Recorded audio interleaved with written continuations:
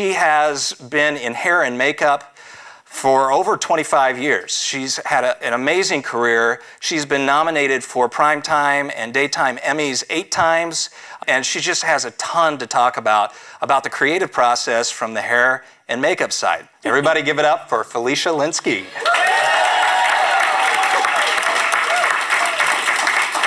Thanks for coming tonight. Thank you for having me. Yeah, I've heard so many great things about you, and we've been looking forward to having you here for the few days that you've been signed up to do this, and this is a real honor to have you here. Thank you.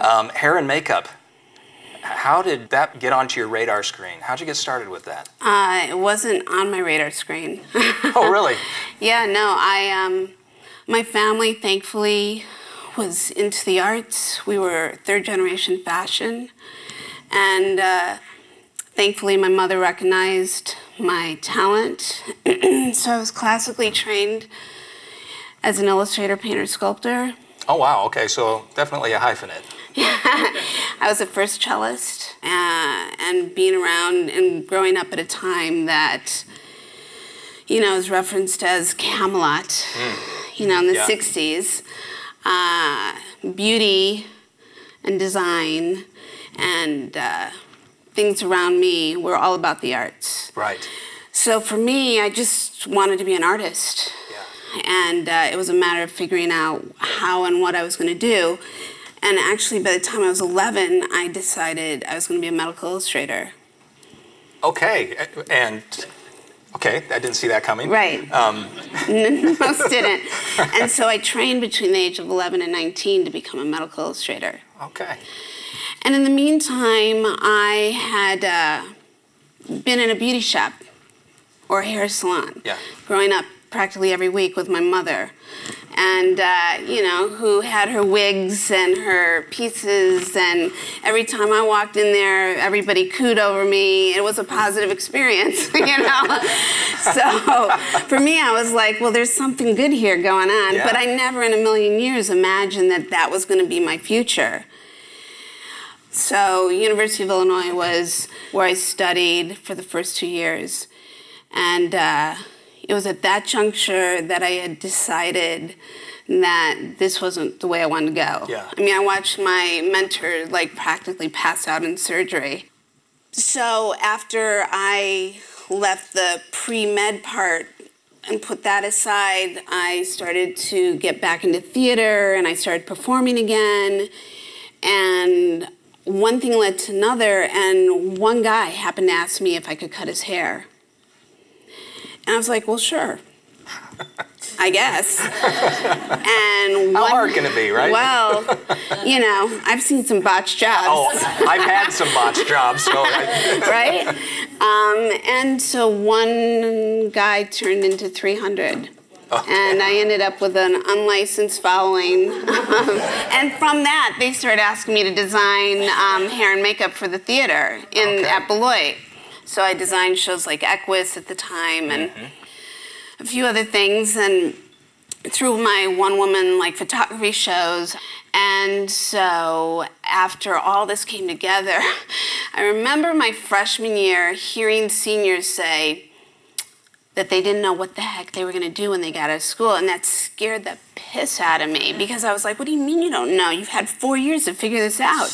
And I was already like, I'm going to be a medical illustrator, and I'm going to, you know, rule the world with, you know, Grey's Anatomy and what have you. And there I was, a senior, going, oh my God, I can't be a starving artist. What am I going to do? So I went to beauty school. Well, that really upset the family.